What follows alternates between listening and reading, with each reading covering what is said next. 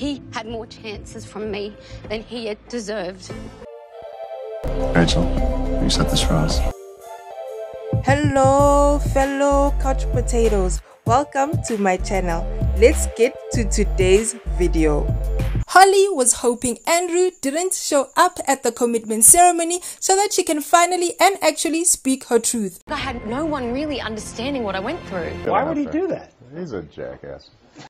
During the pre-ceremony chat, Holly lets the bride know she felt isolated at the dinner party. Olivia tells Holly that it's Holly's behavior that had her taking Andrew's side.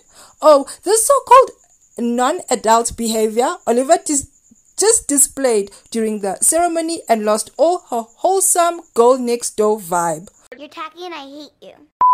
Holly kindly asked Olivia to think about what caused her behavior change. Help me help you. At the commitment ceremony, Holly tells the experts an account of what happened. After the commitment ceremony, 2,000 years later. She says her heart was broken when the group basically attacked her at the dinner party. Being self-aware and knowing she struggles to get her words right, Holly wrote a letter to address the group.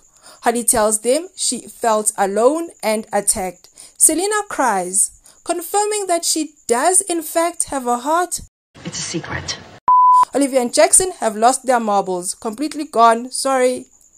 I wish she had the same support I kind of did when I came in, yeah. Shout out to Dominica for keeping it real. Dom was the only one who didn't buy into Andrew's BS at the party. Well, it's time for Holly to leave the process. Holly says she knows now that she is enough and the experts wish her well. We have no doubt that you're going to find a wonderful partner who is going to appreciate everything that you've talked about tonight. Good luck, Holly. Manifest a different man with pure energies and hopefully you get it right. just in case it wasn't clear. Yeah. Hey Couch Potato, thank you so much for watching. Don't forget to like and subscribe. See you soon.